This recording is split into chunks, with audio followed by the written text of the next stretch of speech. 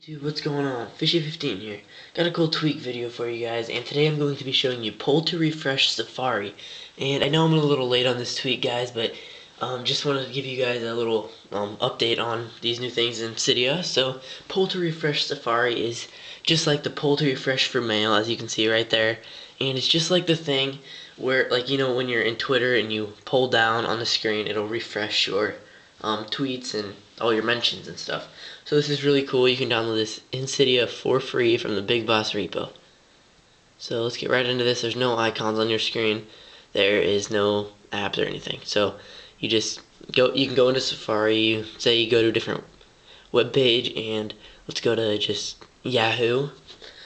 So once you go there, if you don't want to go, you can just pull down and it'll stop loading, or it'll refresh, whatever one you want. So let's say you go back to Google, and see when you pull down, it keeps going, and right there it'll say pull down to refresh, and there's an arrow. You pull down to release and release to refresh, and if you pull back down while in the middle, it will cancel it and it'll say release to stop.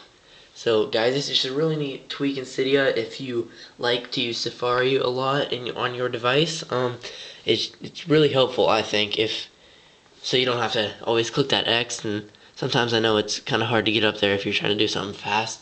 But just like I said, a really neat tweak in Cydia. You can get this for free from the Big Boss repo. Make sure you check out my other videos, guys. Be sure to rate, comment, subscribe, hit the thumbs up down there, subscribe up there. Follow me on Twitter, and be sure to check out my other videos, guys.